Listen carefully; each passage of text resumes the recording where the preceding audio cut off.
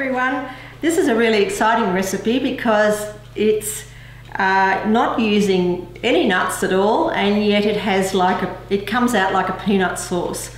And I find that with this particular recipe it's very versatile. We can use it with Vietnamese rolls, or we can use it with little wraps and put it on our wraps. There's any number of things that we can do with it. So it's a really versatile recipe, and if you're wanting to get that peanutty taste without using the nuts, well, this is a way of doing it. So today we're going to have a quarter of a cup of tahini, and we've got our tahini here. We're going to have 2 tablespoons of fresh ginger, which is over here. And we're going to have some lemon juice. We've got 3 tablespoons of lemon juice in this recipe. And we've got some agave here, but once again you could use a different sweetener if you prefer. You could have either rapadura sugar, or you could use honey or maple syrup, or even rice bran syrup. But keep in mind that when you change your sweeteners, that it will make a difference to your recipe, because maple syrup particularly is very caramelly.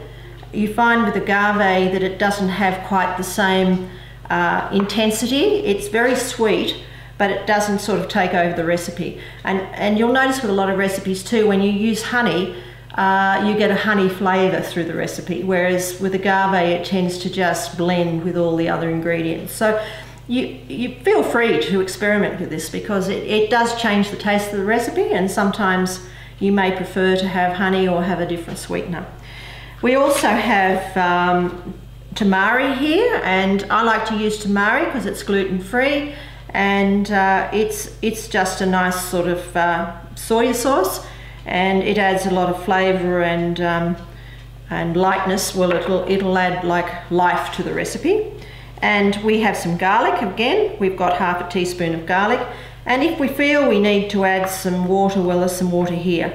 And I just thought I'd show you, for those, I guess most of us know what ginger looks like, but this is a beautiful root of ginger, and I use it a lot in recipes because I find that ginger is wonderful. We live in a cold climate, and in a cold climate, sometimes if we're feeling a little cold, some ginger tea or some ginger in a recipe warms us up considerably. And it's also great for blood circulation, and all of these ingredients that come from Mother Nature are really so supportive of good health. So we find that incorporating some of these products into our day-to-day recipes and diet enhances our health. But keeping in mind, of course, that with health, I think our emotions are probably number one, and if we can be in truth and humility at all times, probably our health's going to be pretty good anyway. So that's really important.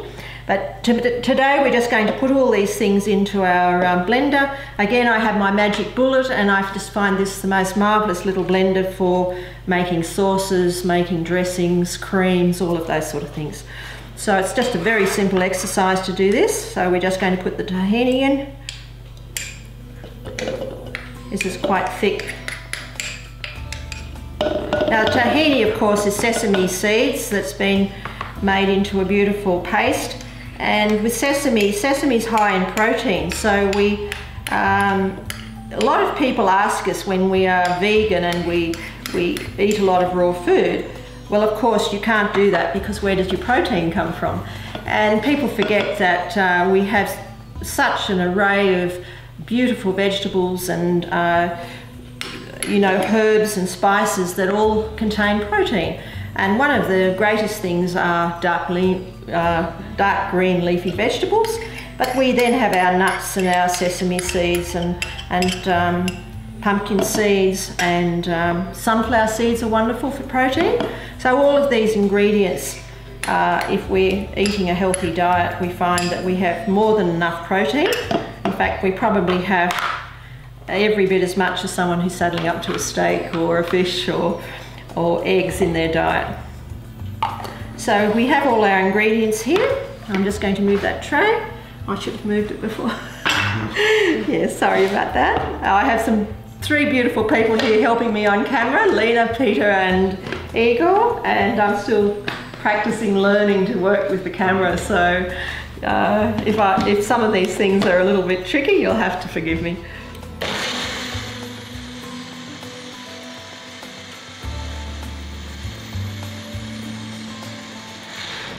Now this is a really yummy dressing sauce. It smells positively divine, and it also tastes a little bit peanutty, so you'll find that you'll find all sorts of uses for using this sauce. And here we have bonbon sauce. And now the final test. I'll just have Oh, you'd like to have a taste? I'll just have of that thing. Okay.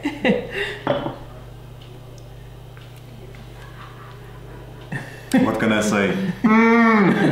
Lina, try this. It's hard to explain the flavor because it's so much. It's such a fiesta in my mouth. So. Oh, it is peanutty. Yeah, it just tastes like peanuts. It's beautiful. And so it's wonderful to incorporate with some of our Asian flavours that we might bring into our raw diet. Beautiful. Thank you. Thank you very much. Thank you for showing this.